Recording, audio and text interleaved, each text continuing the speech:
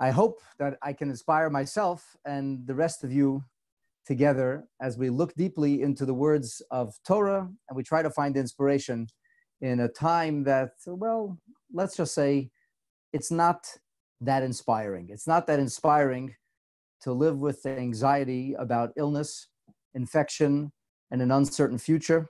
It's not that inspiring when people are worried about second or possibly third waves of a pandemic. And the notion of people being cooped up, quarantined, stuck at home, or uncomfortable going out to shul, or for that matter, even going to work, is certainly able to dampen one's spirits. So I want to begin tonight by introducing you to two very famous people from the 20th century. It's eminently possible that many of you have heard their names. And if you haven't, well, you learned something about psychology in the 20th century. Both are Jewish. One was very American. The other was very European.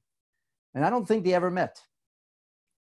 The American psychologist or psychiatrist was the son of Ukrainian immigrants. He grew up in New York City. His neighbor is Abraham Maslow. And some of you are familiar with his ideas, the hierarchy of needs, and the notion of self-actualization. And Abraham Maslow pioneered this new approach where he said that if people didn't have their pyramid built properly, they'd never really be happy. He suggested that we needed to have a foundation in place, our basic needs, biological needs, food, shelter, climate control, that we needed to have things like friendship and love, that we needed to have something that would serve to interest us, would give us a sense of self-worth. And then on the very, very top of his pyramid is what he called self-actualization, a higher purpose, a higher meaning, something that was beyond the immediacy of our own orbit. There was another psychologist who lived at the very same time across the ocean, and his name was Viktor Frankl.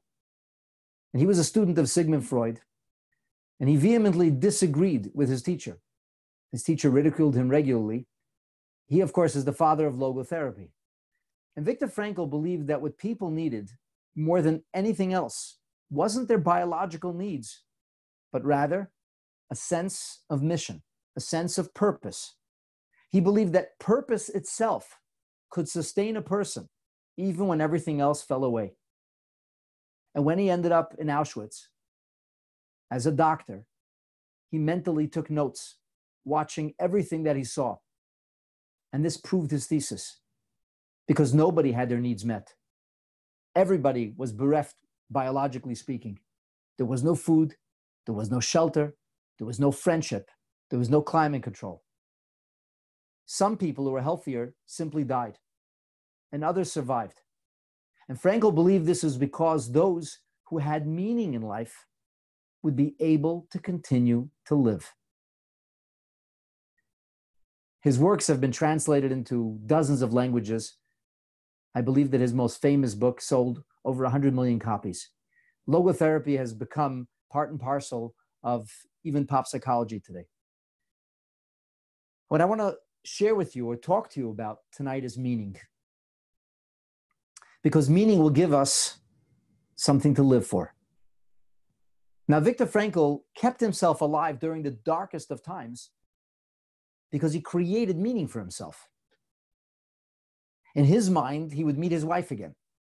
And the thought of meeting her again and being there for her sustained him. In his books, he writes that the most difficult time for him wasn't during the war, but after the war. After he discovered that his wife had perished in the gas chambers. So essentially, he created a meaning for himself, but it was a false hope. It wasn't really true. And he demonstrated that a person can live, a person can survive, a person can even flourish if they have meaning, even if that meaning isn't true. But my dear friends, we have meaning that is true. And I want to suggest to you this evening that regardless of where you live and the circumstances you face, that really despite the fact that you may have so much of your life disrupted and things that brought you joy and happiness aren't available now, you can not only survive, but you can flourish. You can flourish when you have a sense of mission, a sense of purpose, and a sense of meaning. There is this giant jigsaw puzzle out there, and every one of us has pieces to be able to put it together. Maybe there are trillions of pieces, but until that puzzle is put together, we won't be seeing the perfected, uplifted vision that the prophets spoke of and the sages dreamed of. Of course, I'm talking about mitzvahs. I'm talking about living a life of devotion and dedication, a life of love and loyalty to Hashem. I want to begin by sharing with you words of the Gemara, which are found in Maseches Kedushin on page 40, side B. The Gemara says, La'olam yireh adam atzmei. A person should always view himself ki'ilu chetzir chayev, as if he's 50% wanting or even guilty for sins of commission or possibly sins of omission, but not utilizing the potential that Hashem has given you is really a problem. It's a sin. And the gematria of chet equals chesar on deficiency. On the other hand, the person should view himself as chetzir zakai, as 50% meritorious. And if your scales are perfectly balanced, the Gemara says, im asa mitzvah achas, if you do even a single mitzvah, just a single mitzvah. So what happens is, Asharav, how fortunate is that person? He's weighed his proverbial scales down in a meritorious way. However, the Gemara says, Im avar aveira achas, if a person committed even a single sin, oiloi, woe is to him. Shehechriya, because he weighed himself or caused his situation to move in a direction, l'kaf chayva, in a direction in which he's found wanting, in which his demerits were able to outweigh his merits. And the Gemara goes on to quote a pasuk from Koheles, from Ecclesiastics, in the 9th chapter. The 18th verse says, "V'choite echad yabed toiva harbe." One sin, or the loss of a single opportunity, can actually result in a very consequential impact. Bishvil chet yechidi shechata, for one sin, for one mistake, for one misstep or misdeed that a person did, oivid mimenu toivos harbe. A person can lose everything. And so the first thing that I want to say to all of you is that each and every moment of life, as a rule, provides us with opportunities. Opportunities for mitzvahs, or chas v'shalom, the opposite. We can choose to recite a bracha over the food we eat, or just choose to pleasure ourselves. We can choose to smile at a person, even if we don't particularly like them. We can be kind and considerate, or we can choose to be mean and capricious. We can be sensitive to the needs of others, or we can be oblivious, bull in a china shop.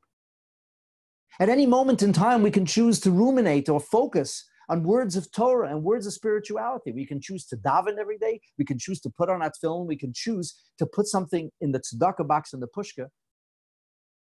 We can choose to eat kosher. We can choose to live a life that's punctuated with holy and sacred meaning. And if you think to yourself, well, it's one mitzvah, it's one moment, what difference could it possibly make? The Gemara tells us otherwise. It could make all the difference. The Rambam famously quotes these very words in the context of halacha. Because, sometimes the words of Gemara, well, they make for a nice sermon, but they aren't actually halachically binding. They don't resonate in the real world. Well, this particular Gemara makes its way into Hilchos Tshuva. After the Rambam tells you that each and every single person should view himself as if this is his last day. You never know if this is the last chance that you might have to perform mitzvahs in this world. Ein Adam Yedea Ita V'Rogov. Nobody knows his time. And because of this, the Rambam says, because a person never knows when his or her time comes, you have to see yourself all year long. As if your scales are perfectly balanced. The Rambam here is quoting the Gemara in Maseches Kedushin, but he's quoting it in halachic, legally binding context. The Rambam goes further. And the Rambam goes on to say that just as the Gemara discusses the notion of Lefisha ha'olam midun achad rubai, because the entire world can be judged by means of majority. And there's a dispute here between Rashi and Rambam whether this means a majority of good deeds or meritorious acts or people. But the point is that the world might be in a perfectly balanced state. And a single mitzvah can make all the difference. You could be in a circumstance, a situation where you want to explode, where you're so angry and frustrated. Instead, you choose to bite your lip. You could have said something mean and hurtful. You chose not to. You were hungry. The food that was available, well, it wasn't kosher. But you're hungry. And you choose to swallow hard and to wait until something which is permitted becomes available. That could bring about a world of difference. The Gemara says it. The Rambam says it lahalacha. The Rambam speaks about really Aseret Yimei Tshuva when he's conveying this to us. He says there are times when the world is judged, or times when you might be judged.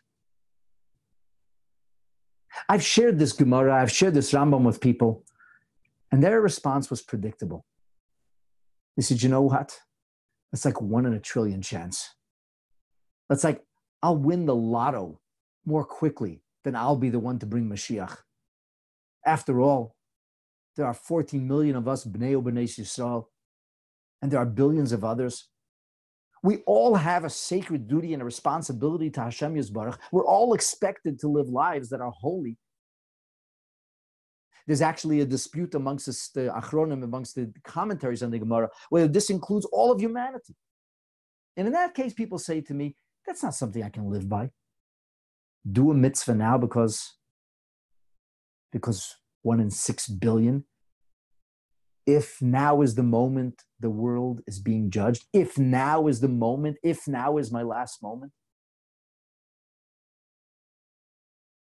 So from this Gemara and this Rambam, I want to take you in a direction of the way Chassidus illuminates life. According to the teachings of the Alter Rebbe and Tanya, the truth is that this notion of global transformation is not only maybe 1 in 6 billion. And it's not only something that might happen at the particular moment or might not have happened because of your omission. In fact, the Alter Rebbe, when he talks about the purpose of life, he invokes the famous Medrash Tanchuma. And the words of the Medrash are, Nisava HaKadosh Baruch Hu, the Almighty craved, yearned, or desired. Kishem sheyesh le'dira l'mayla, that just as God has a dwelling place on high, sheyehei le'kach dira l'mata, that God should have a dwelling place below. In Parshas Nasai, there the Medrash Tanchuma is even more explicit. It states, B'shah shabara HaKadosh Baruch Hu es ha'olam, when the Holy One, blessed be He, created the world, Nisava sheyehei le'dira b'tachtonim, He desired to have a dwelling place in this lower reality, in the same way that He has in a higher reality. Now, what does that mean? What does that mean, God dwells on high or dwells below? Isn't God everywhere? Isn't all of existence something that's brought into its reality by God each and every single moment? What is the meaning of God dwelling in one place or the other? Those are good questions. But before we answer them, I want to point out that from a Jewish perspective, from a Torah to Jewish perspective, especially as it's illuminated by the incredible light of Chassidus, life, the gift of life, is not about an obstacle course that you need to get through so you can win yourself the largest slice of heavenly chocolate cake. Some people think that in order to be meritorious, in order for them to go to heaven, God had to put them into a world or situation in which the presence of the Creator is concealed, in which that which is good and righteous is camouflaged, in which morality and holiness are obfuscated, and you have to overcome these obstacles. And when you overcome these obstacles, you score points. Like, Mario or Pac-Man. You're eating all the points and you're jumping over the obstacles. And as long as you can make it to the top, and as long as you can collect as many holy points or merits as possible, you'll have the most beautiful heaven. And they'll tell you, well, God loves us. And God wants what's good for us. And because he loves us and because he wants what's good for us, he puts us in a situation where we get to manufacture our future. We get to create the exquisite tomorrow. But if you think about it, it's really such a selfish way to look at life. Are you worshiping Hashem, God? Or are you really worshiping yourself then? Are you looking for what's good for me? Or are you bowing your head in subservience and asking God, what can I do for you? When God introduced himself to all of us at the time of mass revelation at Har Sinai, Hashem spoke to us personally. Each and every one of us felt the presence of Hashem. He said, Anochi Hashem Elikecha, I am the Lord your God. Asher hotzeitsicha me'eretz Mitzrayim. I took you out of Egypt. Each and every one of us experienced that face-to-face kind of encounter. We don't really know what that means because in our living memory, we can't recall it. But we had this experience. As Maimonides, as Rambam says, a blind person will never understand the beauty of color or a sunset. A deaf person couldn't possibly appreciate the sounds of music. For spiritual reality, we're basically deaf and blind. We don't really have the ability to know what this means. But when Hashem did introduce himself to us, when we did see the essence of God or divinity, he said, I took you out of Egypt. You were slaves to the Pharaoh. Now you're mine. We're indentured, we're indebted to God. We're his servants. This isn't about us. This isn't about our own pleasures or joys or success, accomplishments or achievements. This is about living a holy life that's dedicated to a higher purpose. This is about having the privilege of bringing about the destiny that Hashem endowed for each and every one of us. So how does that work? Well, when we talk about higher and lower, it's obviously not a spatial thing. We're not talking about a 3D reality.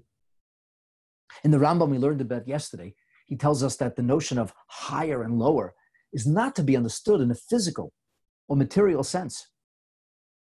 Imagine you were to speak about somebody who's extremely wise and erudite. And that wise or brilliant person is delivering a dissertation. Most of the people, they're not there, or they feel distant. And then there's one person who's really close, able to follow every word, every idea. It's not about physical closeness or distance. It's a conceptual thing. Deep ideas aren't discovered when you dig in the ground. And lofty experiences don't require a spaceship. The notion of high and low, insofar as ruchnius, insofar as godliness, as holiness and spirituality are concerned, is being aware of the truth. In the highest of worlds or realms, the creatures there, angels or seraphs, are so aware of the presence of God, they don't even know they exist. All they're aware of is God's presence. And the meaning of lower worlds in the celestial or higher realms mean that slowly they begin to feel a sense of self. And the more there's a sense of self, there's a sense of God, the truth. But there's only one place There's only one place, my friends, where the presence of the Creator is entirely not seen, felt, or known. There's only one place, there's only one reality in which atheists can prosper. There's only one reality where absolute denial of God and a full sense of self-awareness permeates and punctuates every iota of its existence. And that's the lowest of worlds. That's our world. That's the world God placed us in. That's the meaning of Olam Haza Hagashmi, that the physical terrestrial world is called Tachton. It's the lower world. It's ground zero for a sense of lowliness. She'ein Tachton lamata himeno. It doesn't get any lower. Only we think we created ourselves. Only in our world can demigods declare their own divinity, ignoring the presence of Hashem's constant bringing reality into existence. And you know what? Hashem says to his children, I want you to make a diru b'tachtonim. I want you to take this world. I'm known in the higher worlds. I want to be known in your reality. I want to be known in the world that's capable of absolute total denial of godliness. I want to be known in the world where atheism can flourish. I want to be known in that world. And the way God is known in this world is when we utilize the material reality that on the surface seems to obfuscate or totally conceal the presence of the Creator. When we utilize that for a holy and a sacred purpose. And when we do, we are able to extract this proverbial sparks of divinity and goodness that are embedded. And that, by the way, is the meaning of Tikkun Olam. Tikkun Olam doesn't even mean to fix the world. It means more like to perfect the world. Tikkunim are like accoutrements or jewelry or, things that bring out the beauty, like good lighting or something that's framed appropriately, like a beautiful setting for a diamond. That is the meaning in Aramaic of litakona. Tikkun olam litaken olam means to perfect, to beautify, to bring forth the incredible potential that our world has. You can't eat wheat or barley, but if it's properly cooked or baked, it can become a source of nourishment. In fact, it becomes delicious. Things that are raw have to be fixed. And the fix is to bring forth its wonderful potential. We live in a world that is exploding with potential. We live in a world that's saturated with possibility for holiness. Everything in our world can be used for a holy purpose. And the things that can't be, well, they're there as stepping stones to enable us to get to the things that can be elevated. And you say to yourself, what does that have to do with me? And I say to you, everything. It has everything to do with you. Because every single time you do a mitzvah, you take one tiny part of our world that is so dark and devoid of holiness and the presence of the Creator, you make it see-through. You make it reflect its truth. And whilst we don't see any of this, all we see is the chaos. When Mashiach will come, every single mitzvah we did will resonate with such clarity. Its impact will be so obvious. It's like enormous amount of chaos, and suddenly the electromagnet pulls it all together. And in a moment, trillions and trillions of different energies are snapped into place, and a stunning picture emerges. Every single time you do a mitzvah, you actually are placing one more piece in that gorgeous, godly jigsaw puzzle. You're making this world the divine place it was always intended to be. You made a bracha over a glass of water, and maybe you drank it a few moments ago, and with its hydration, you're now able to listen and be inspired, I hope. Well, you elevated that glass of water. And if you'll make an after bracha thanking Hashem for it, you will have released or redeemed its holy energy.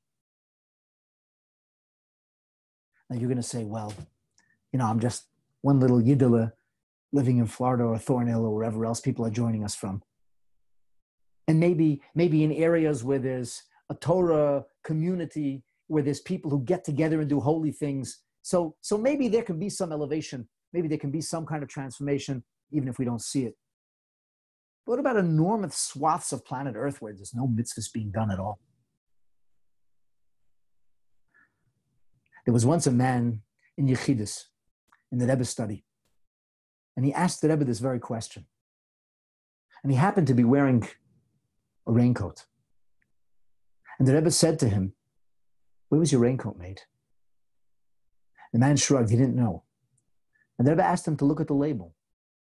And he looked at the label, and it was made in a distant country. A place where, as the Rebbe once said, they don't call it close. And the Rebbe said to him that when you use that raincoat to leave your house on a blustery day and to do a mitzvah, whether it's a favor for someone else or participating in a communal prayer service in a minyan, the raincoat is elevated. It's not just the raincoat. The factory that made that raincoat, all of the machinery that had to be manufactured elsewhere and eventually assembled, the people who built that building, the trucks, cars, planes, or ships and all of their components,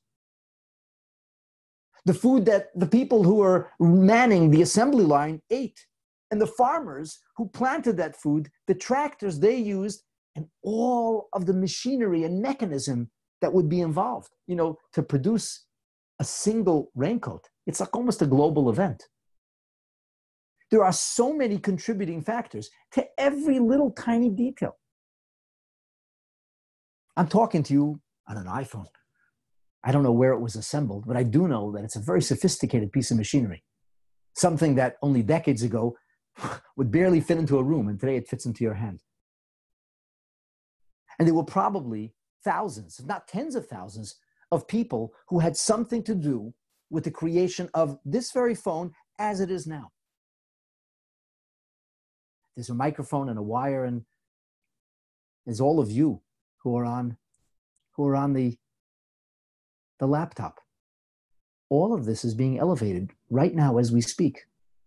Right now as we speak, there might be millions and millions of details that are being elevated because of all of us, and we may not even number 100 or 50. The point is that we need to start to have global vision. When you eat dinner, whatever was involved in making that dinner a reality is elevated if you ate dinner properly. We all have a piece of that puzzle. In Perek Lamed Zayin and Tanya, the Alter Rebbe says that the Jewish nation is comprised of 600,000 root souls, and that's why that's the approximate number that leaves the land of Egypt. And 40 years later, we're still at just about that number. That proverbial number represents root souls, not people. Every one of those root souls could have as many as 600,000 particles. Think of every cell and the substructures that are in those cells. And those cells come together and form a larger entity. And each and every one of us is part of a larger cell. And the world, Alter Rebbe says, is also divided into 600,000 parts. 600,000 parts, moving parts of creation that all need to be elevated. When I do my job, when you do your job, we're in effect doing exactly that. And here's the thing. You and I, with our many challenges and gifts, with the obstacles we face and the help we receive, you and I have exactly enough wherewithal, energy, creativity, and ability that's needed. Exactly enough. Not 1 ounce more, not 1 ounce less. And because of that, every moment of our life is a gift. David HaMelech says, Yomim Yitzaru. Hashem formed days. V'loi echad bahem. And in those days, we have to live a life of echad. A life of echad. Aleph represents Alufa Shalom, the creator of heaven and earth. Ches represents the proverbial 8 orbits, or the idea of the heavens. 7, and then earth. And Daled, 4, represents the different directions. When a Yid says, Shema Yisrael, Hashem Elokeinu, Hashem Echad, he is fulfilling the mitzvah of Yichud Shmai, which was yesterday's Rambam. He's fulfilling the mitzvah saying, I know, I believe. To me, it's clear. There is a creator who brings all of this together. And that creator, an awesome, incredible creator we can't fathom, for reasons beyond our imagination, craves a relationship with us and wants to live and be revealed here in this world. And we're given everything we need to do that. Not 1 ounce more, not 1 ounce less. And we need to do it well. We need to use every ounce of koyach. We need to throw ourselves into it. You know, the Rebbe introduced 12 psukim, and there's much to be said about those 12 psukim, and perhaps we'll have an opportunity another time. Each one of those psukim represents a step towards the self-actualization of our life as Bnei U'Bnei Yisrael, as Hashem's special children. The 12th pasuk doesn't actually represent a particular step. Everything's been accomplished. The world and its fullness is waiting for us to elevate and transform it. The last pasuk is Yismach. The last pasuk is find joy in the mission Hashem gave you. The last pasuk is that we should be jumping for joy when we think about the incredible opportunity that HaKadosh Baruch Hu gave us.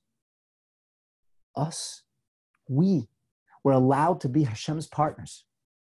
We were privileged to be able to transform reality forever. You just got to use the strength you've got. And in case you slipped up a few times, in case you didn't always bat 1,000 or score as high as you could, should, or would have, we're told that a Yid can always do tshuva.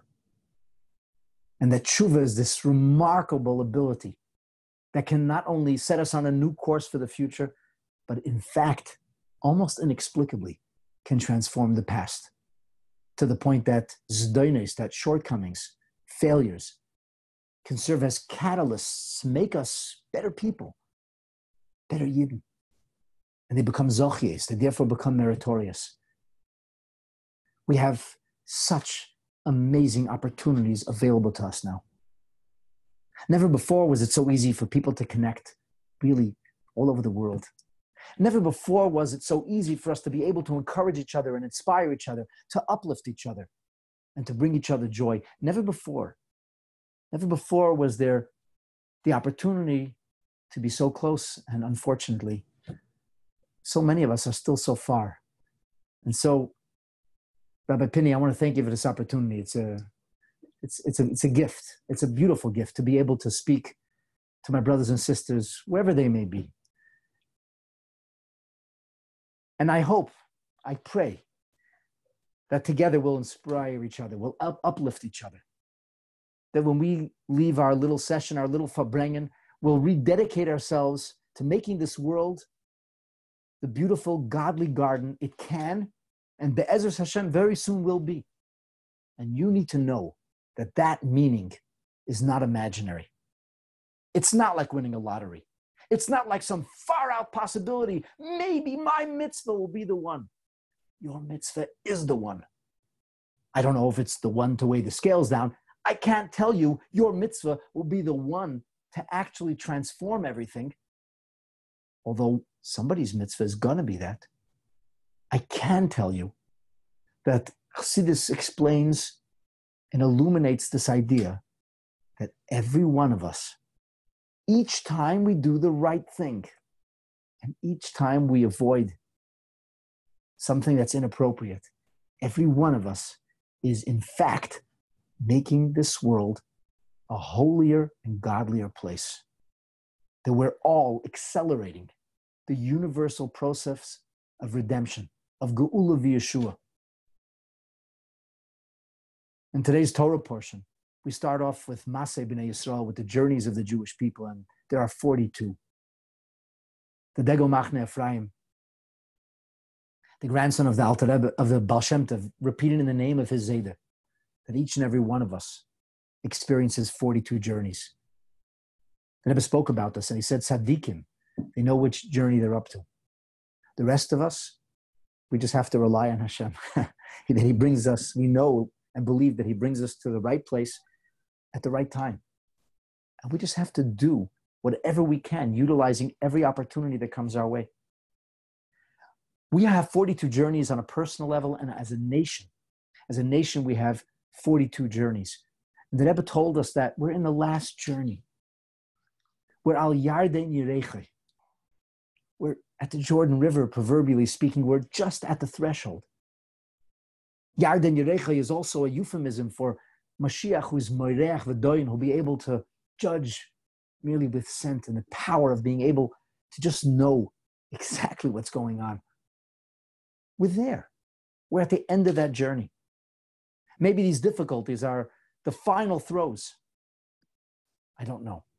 But I do know and do believe with all my heart, with all my mind and all my soul, that as the Rebbe told us, we are at the threshold, that we are at really the very last moments of Golus, and Yirtzeh Hashem, B'korev u'biyamenu, speedily, and in our days, together we will walk over that proverbial line into an amazing new world, a world that'll be the result of the mitzvahs we've performed, the Torah we've studied, the passionate prayers we've offered, and the goodness we've generated.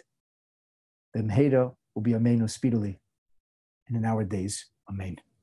Thank you. Thank you, Rabbi Kaplan. And if it's okay, maybe we have a little bit of time for about 5-10 minutes. Maybe we could take a couple of questions. So if anybody wants to ask Rabbi Kaplan anything, or myself, chat, send me a question, and maybe I'll forward it to Rabbi Kaplan. I do want to thank you, Rabbi Kaplan, for a very, very inspiring lecture.